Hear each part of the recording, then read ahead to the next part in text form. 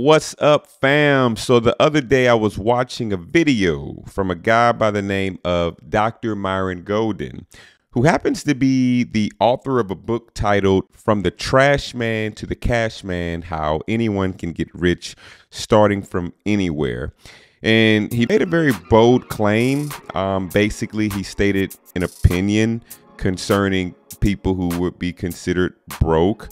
And I agree a lot with it, but I do know that my way of thought in a lot of cases is very unconventional.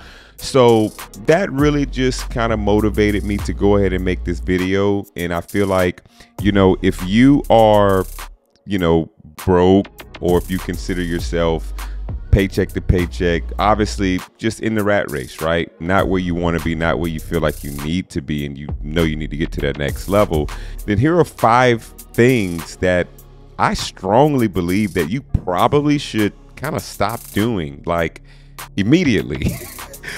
So look, drop in the comment, let me know what you agree and disagree with, and if there's anything that you plan on applying, definitely let us know. And concerning that comment that was made by Dr. Myron Golden, I'm going to go ahead and save that for point 5, simply because it just kind of ties into the point that I have for you. Let's dive in.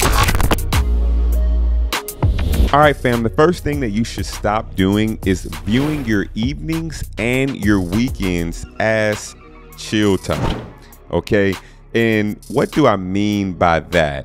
Well, for one, it's easy for us to be kind of like caught up in this whole 9 to 5 and this ideology of our job is our primary source. We associate our 9 to 5 with work. Therefore, when 9 to 5 ends, work ends, right?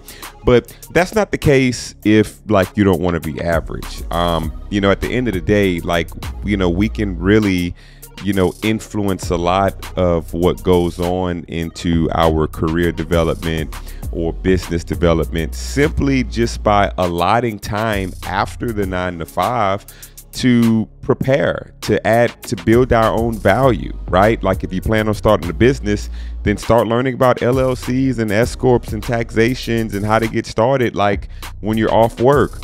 Whatever craft that you have that you're going into to, like, get to that next level, whether it's music producing, starting a YouTube channel, whatever it may be. Learn about those things, get into some type of course, right? Study videos, order books off of Amazon, and begin to build that value and really work when you get off of work. Like, that is perfectly okay, right? I would dare to say that entrepreneurs, they're always working, right? I am in tech sales. I'm a consultant, and I speak with business owners every single day of the week. And a common theme that I hear and that I understand from talking to them is that, like, they're always consumed with work. And sometimes it's not even necessarily like a negative thought process of them. It's their baby. It's what they do. And your baby can start now, right? So make sure that you're not viewing your evenings and your weekends just as chill time, but as an opportunity to build value within yourself and get yourself to the next level. The next thing that you should consider to stop doing immediately is picking up your phone when you are bored. Easy to do, right? Lord knows I have that habit. All right. We're on this journey together though, y'all.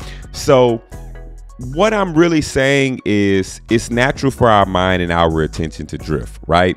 So I give you a prime example. At the start of the fiscal year for my company this year, 2023, in August, I was basically the top performer in revenue for account executives in my division. From Q1 of the fiscal year, August, September, October, and then November, my ranking fell. And then I started getting back on track in December. But one of the things that I got comfortable doing is keeping my phone nearby me when I'm at work. getting bored and then checking emails and going on LinkedIn, when not that that's a bad thing, but the boredom caused my attention and my focus to drift from what I needed to be focused on, right? And ultimately, you know, in my role, when my numbers fail, then that puts me in a position to where I do not make as much money as I could make, and it doesn't put me in the best position moving forward. So whatever that is for you, just be mindful of when you're bored, redirect your attention, right? Do like the grueling, difficult thing. Pick up a book when you're bored, right? Watch some type of educational video when you're bored. Do something that feeds your mind and moves the needle to get you closer to that level that you need to be at when you're bored, as a habit, as opposed to doing things that are not adding value to your life, right? So like another example, let's say you are waiting on, you know, the great message from a recruiter or someone because you've been applying to jobs, so you keep on going on LinkedIn checking for those messages. Hey, that's all good. That's not necessarily moving the needle towards something else.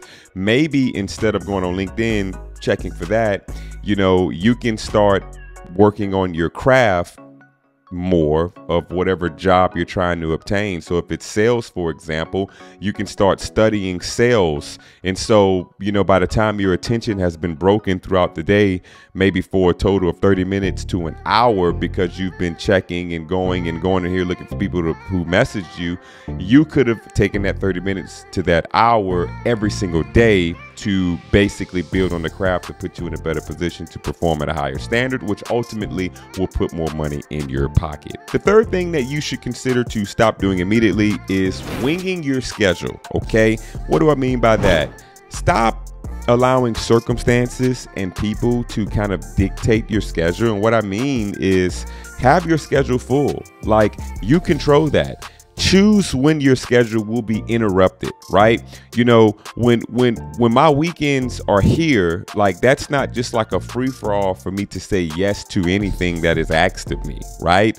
Like, when the weekends come, I'm working on like the YouTube channel that we have, right? I'm working on the brand. I'm working on other things outside of my 9 to 5, and I'm applying my attention on a schedule. I'm not just so much winging it. Still plan on getting way, way better at it. That's why, hence, we're on this journey together.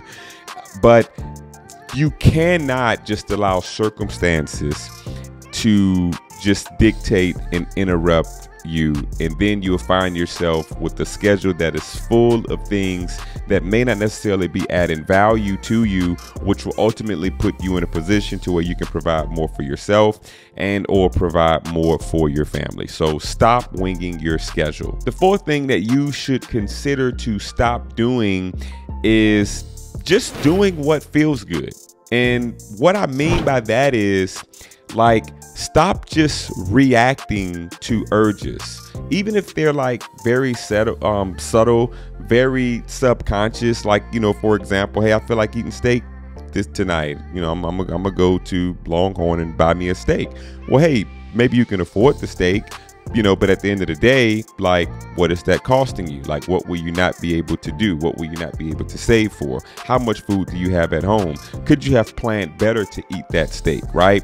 You know, if you need transportation, hey, I'm just gonna go buy the latest model car as opposed to buying a pre-owned car. Now, I'm not telling you which one you should do. That's really irrelevant. What I'm saying is, when you have these desires and these urges of satisfying what feels good, just take moments and just question yourself.